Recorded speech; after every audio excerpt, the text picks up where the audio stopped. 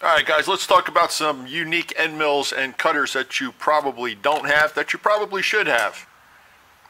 This is one of the ugliest things I think I've ever seen in my life, but I tried one the other day, and I gotta tell you, it was a win. The other one that you've probably never seen, or maybe you have, is this guy right here. This looks like something from a horror film. This is called a carbide burr cutter, and if you work with a lot of this material, all you knife guys probably recognize this.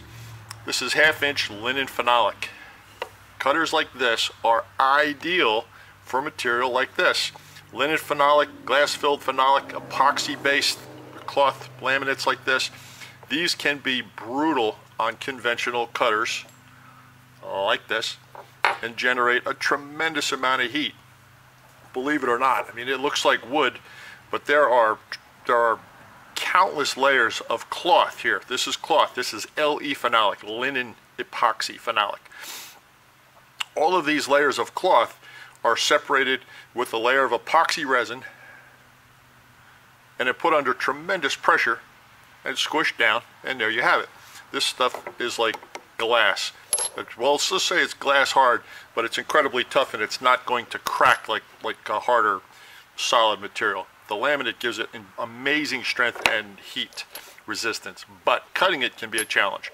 So this guy right here is the way to go. If you're cutting G10 or LE phenolics, this cutter will walk through it like you would not believe. I have cut literally miles of material with this cutter, this exact cutter, and this thing is as sharp as the day I got it. It's absolutely incredible. A friend of mine recommended that a long time ago, and I'm glad he did, because it has saved my bacon. If you guys out there, you knife makers out there, are looking for this material and can't source it, I have it here in this, I don't know, brown you want to call it. I also have it in black, usually 1/2-inch. So if you need some, give me a call.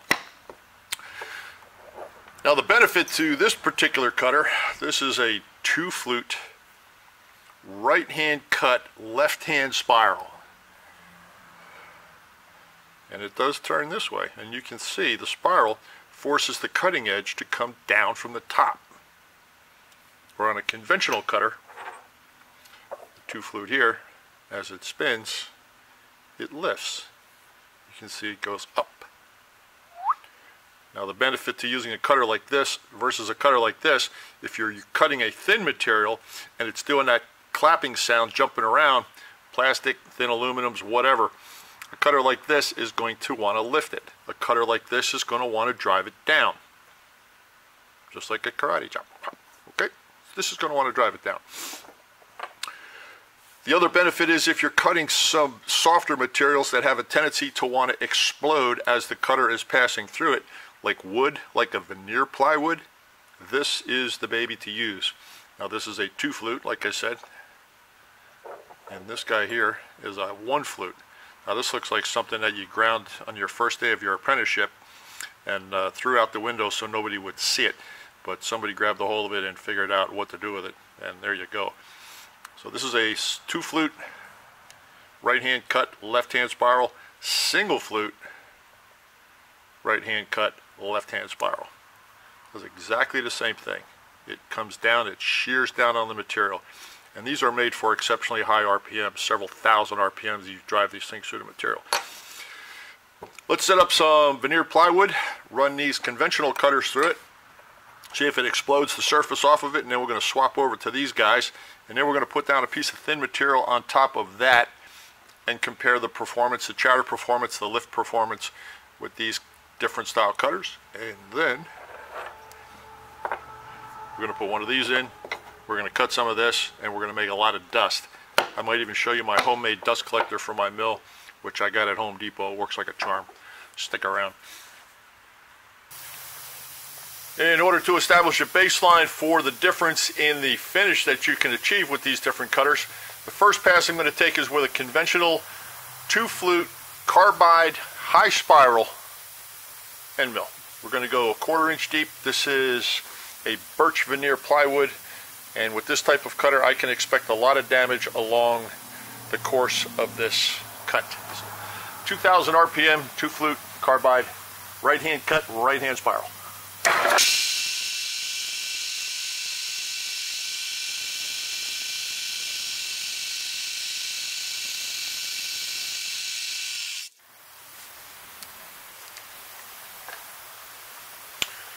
it is probably a good idea to vacuum this stuff away as opposed to blow it off. Well, I'll take a second and do that.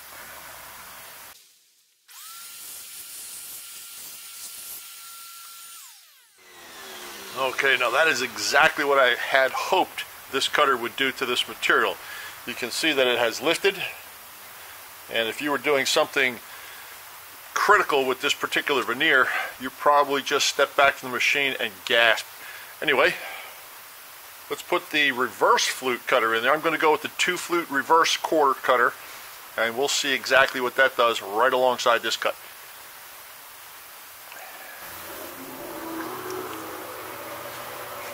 Okay, for sake of illustration, as it turns, like I said on the bench, you can see the cutting flute coming down from the top.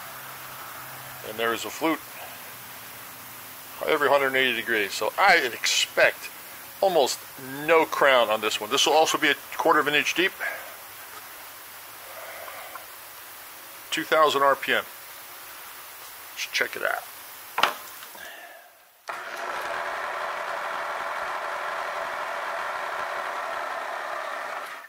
Well, when you turn it on, it's going to look like it's spinning backwards, so don't be deceived by that. Make sure you still continue to run the machine forward.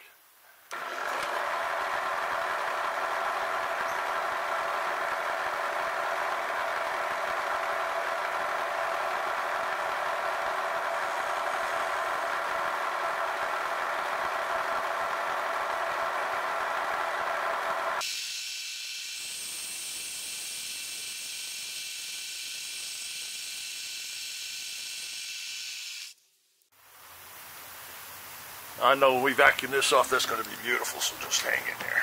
Check it out.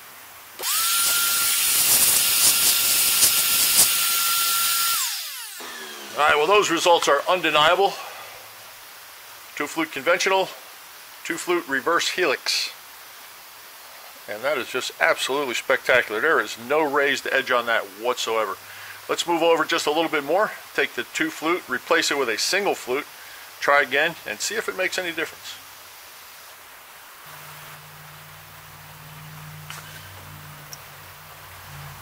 Okay, this is the single flute. Once again, cutting edge is coming down from the top.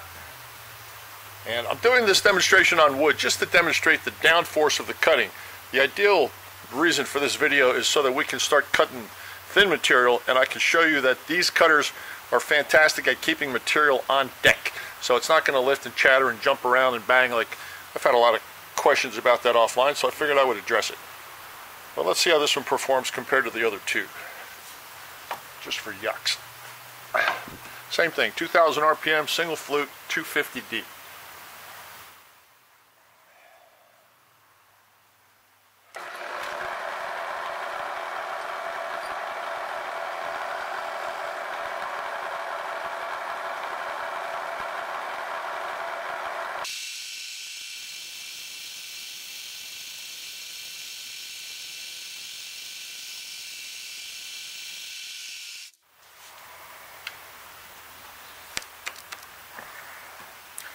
Coming up, take a look.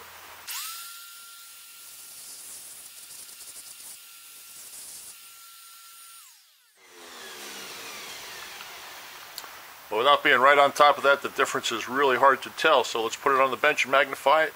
Take a look.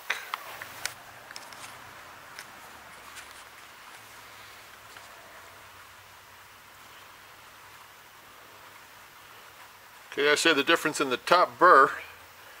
The standard metal cutting bit just tore this stuff apart, but the bits intended to do softer materials performed flawlessly.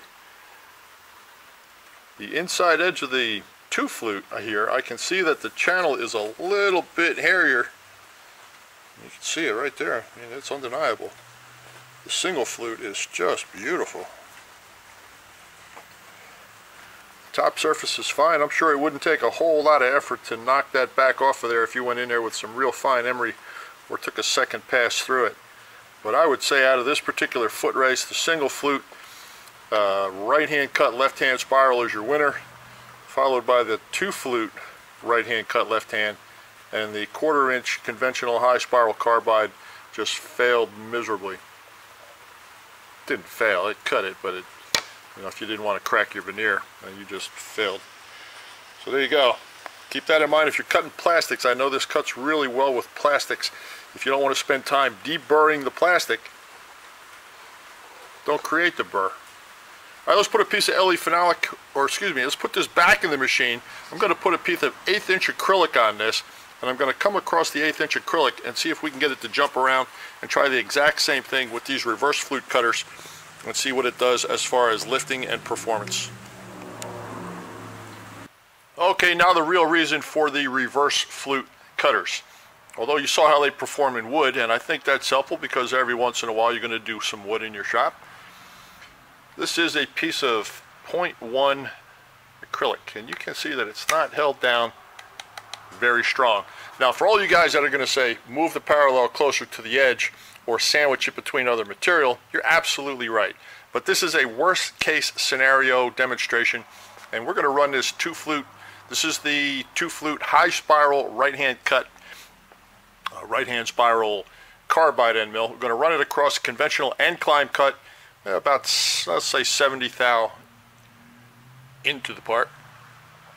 And we're going to try to get this to jump around and chatter, and I think it's going to be quite successful quite fast. So let's get this thing to bounce around to establish a baseline on poor performance, and we'll move over to the other cutters. Okay, I know this piece is going to scream up a storm, so I'm going to voice over. This is 70 thousandths into the part, 1.75 millimeters, 2000 RPM, conventional pass.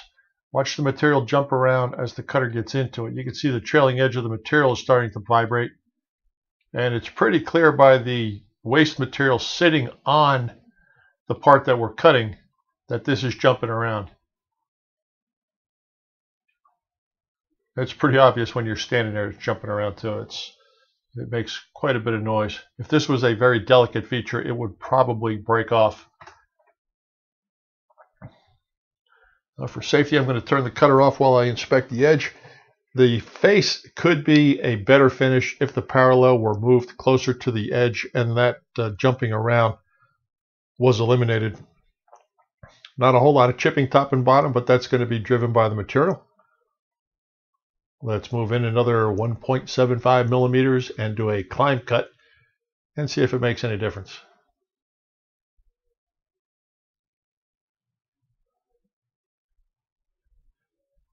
I did observe some chipping on the bottom of the part this time, and watch the end of the piece as the cutter gets close. You can see that it is starting to jump around, almost double the thickness of the material. There was a lot of movement there. The finish did start to deteriorate as it got towards the end because of the lifting, but the upper edge, not too bad. Bottom edge did demonstrate some chipping. All right, baseline established. This is the single flute, left-hand spiral, right-hand cut. We're going to go 70 thou into it like we did with the 1/4 inch carbide. We're going to go with a conventional approach initially, and let's see what we get.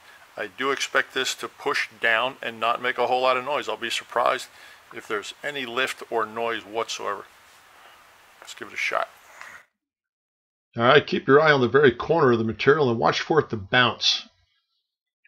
As the cutter makes contact, the material stays quite flat. There's minimal movement. And if you keep your eye on the chips that are laying on the surface of the material, you can see that about an inch forward of the cutter, it's jumping around a little bit, but the stuff laying on the surface is staying quite still. I'm very pleased with that. So that does demonstrate that there is considerable down force and not a lifting and dropping rebound.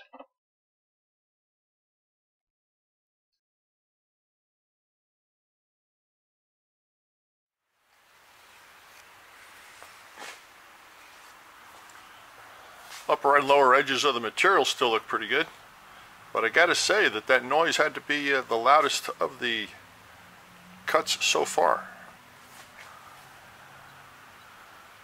No loading of the cutter, which is good. Let's go another 70 thou into the part and climb cut this. Now I've gone to voiceover on these particular cuts because this is screaming like you would not believe. It is making a incredibly high shrill. And you can still see that even in a climb cut there is not much movement, and the chips laying on the surface are staying still, which is good. It does indicate a down force on that plate. It is not lifting it, which is good. I would think for a thinner wall or a web type design on a piece of plastic, you could be assured that you're not going to crack it. So watch for the very corner to lift as we're coming off. And it stayed right where it belonged. Very nice. I would have to say, without 100%, without a doubt, the performance difference is minimal. Climb versus conventional. The edge is still really nice. Feels a little bit more material returned to the surface. I think you guys know what that means. It's just not a very smooth finish like you would hope to get on a finished pass.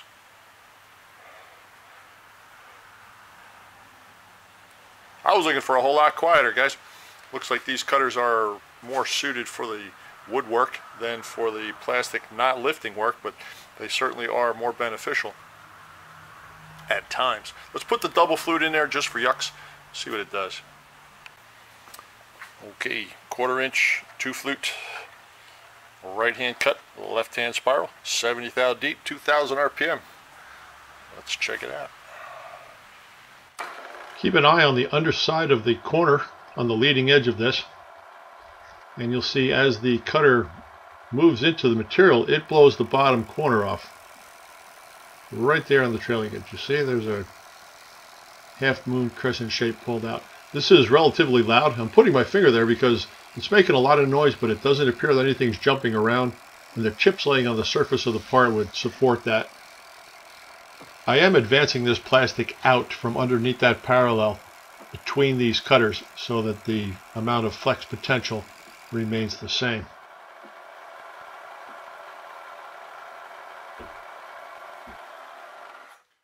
Conventional approach, still a little bit of noise. Let's go with the climb approach, 70 thou deep, opposite direction. See if it shuts it up.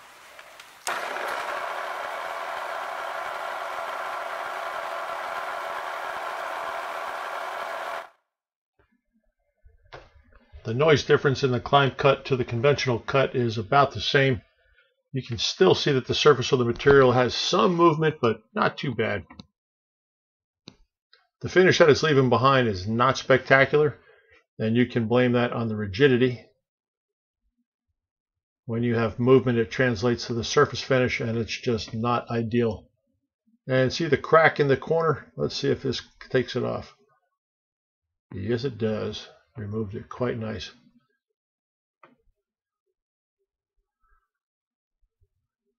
I would still like to see a finer finish on that, but the top and bottom surfaces are not cracked, so it did work out well. But the single flute, in my opinion, was the better of the surface finishes between the two cutters. Okay, to better demonstrate the down spiral benefit, we're going to have the 2 flute 1/4 inch first. We're going to conventional across the front, trough down the center, and we're going to climb across the back. And you can expect 3 different burr patterns on this. As this conventional cuts across the front, it's going to lift a burr up and it's going to roll a burr out. So this edge right here will have 2 burrs, one on the top and one on the side. The trough down the center is going to have burrs on both sides of the upper edges. And the climb cut across the back is going to have a burr on the top edge, but the back side edge at the base of the cutter is going to be almost perfect because the rotation of the cutter is driving the material in as it's cutting as opposed to exploding it out.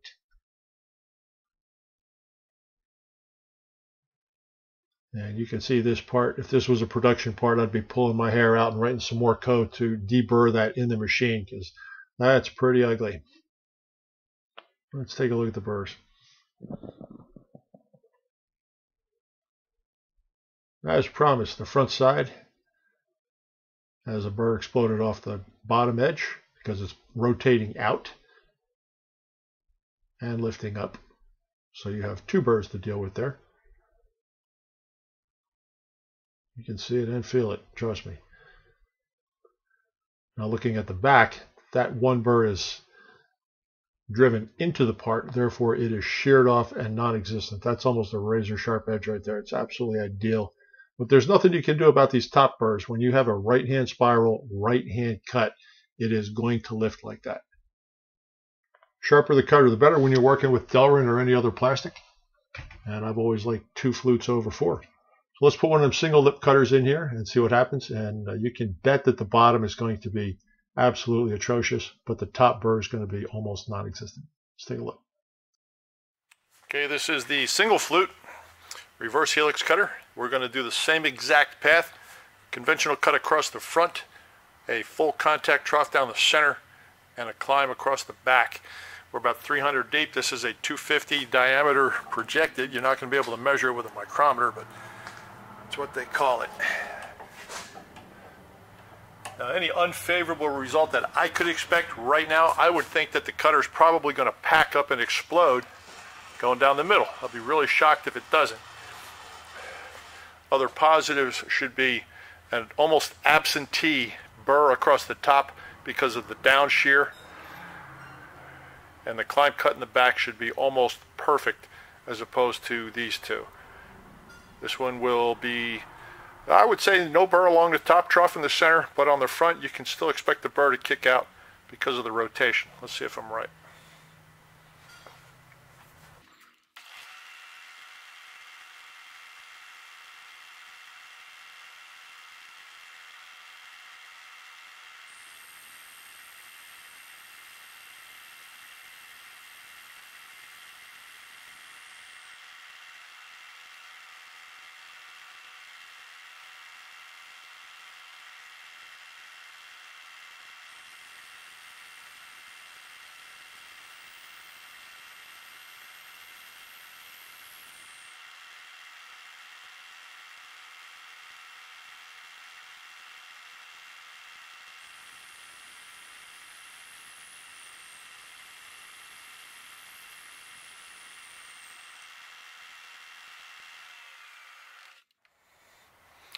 All right, this one's going to warrant a closer look on the bench.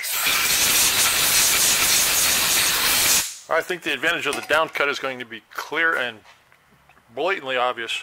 You got a close up on that. Let's go to the bench and take a look. Okay, let's take a look at the 1/4 inch 2 flute first. I would say it's a real nice finish on that. We do have raised edges. You can see the edge right there. Right there, you can see it across the back as well.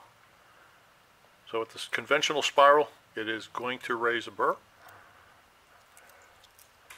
The front also has some protrusion from the rotation. The back does not. The rotation did make a huge difference in the back. The finish is good, but the burrs are going to cost you some time on the bench. Now, I purposely made a thinner wall in the back on this one so I could tell which was the climb and which was the conventional. Conventional cut looks really good. Across the top, I think you can tell immediately that there are no raised edges on the top of this part. The old fingernail test. Nope, we are golden. Absolutely beautiful. Conventional cut appears to have given a better finish. A little bit of noise at the bottom, but that's a fairly substantial cut for how rigid that cutter is. In the back, we can blame a lot of this chatter on the wall thickness. This is probably moving around quite a bit. It is fairly flexible as I sit here. There's no shelf burr pushed out the back, and realistically nothing pushed out the front either, so those reverse flute cutters work very well. This is another sample that I did with the 2 flute left-hand spiral, and it tore it up pretty good in the front. That's the conventional cut, so it was digging in as it was coming around. Minimal burrs on the top, minimal burrs on the front. Definitely not impressed with the surface finish on the side cutting performance. The back I did 2 passes. I did an initial 200 deep, and then I went back and did a 10 thou deep. Some of the noise from the original pass the first pass was showing through, but it still has that burr on the bottom. These cutters are not known to give decent surface finishes on deck. But there is a cutter called a combination cutter that will give you better results if you want to look that one up. I have no use for those, but those are pretty interesting to give you a floor cut and a wall cut and a top surface down shear, and it's an interesting cutter. All right, let's grab a piece of LE phenolic to show you what that burr cutter does. It's pretty cool to have in your box. Take a look. All right, let's take a look at the performance of the 1/2-inch burr cutter in the LE phenolic. I'm going to run this at 2,000 RPM as well. I'm going to cut this piece in half, so this is a full bite cut. And as you can see, it really doesn't matter conventional or climb on a full depth through the center. So let's see what happens.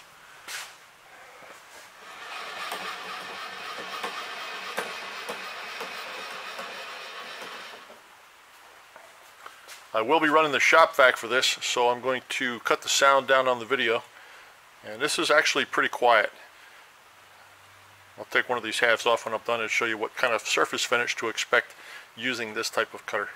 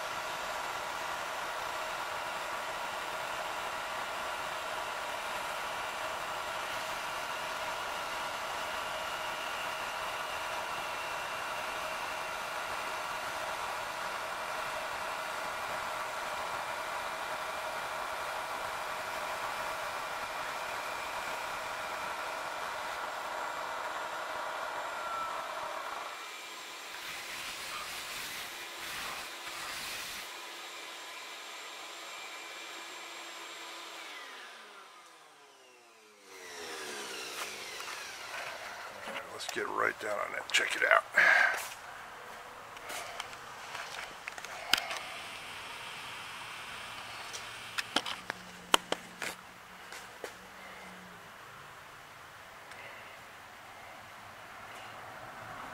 The edge is absolutely beautiful. There is zero burning on the inside of that. That was not sped up. That was real time. And this material can be quite tough on standard cutters, but this little guy right here, that thing is amazing. Let's pull one of these off, put it on the bench, and show you the finish.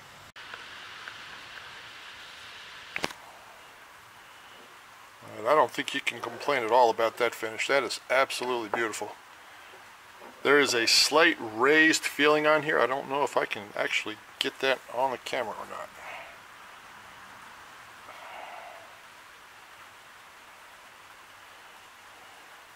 This is not glass smooth like you would expect with a nice 2-flute or 4-flute carbide. When I do these pieces, and I do a lot of these guys, when I do these, I will run the perimeter with that cutter, and then I will finish it up with a 2-flute carbide, and it gives a glass smooth finish on the edge. This little mark right here is when I stopped momentarily to check the camera frame. So there is a substantial load on it. But that cutter walked through this material like it wasn't even there. I couldn't even told you when the cutter was making contact if it wasn't for the sound. Absolutely flawless and no heat, not burned at all. Just beautiful. If you don't have one of those cutters, get one. You're going to be happy if you ever have to cut a phenolic or a linen glass epoxy base laminate like this. You're going to be glad it's in the box. Thanks for watching.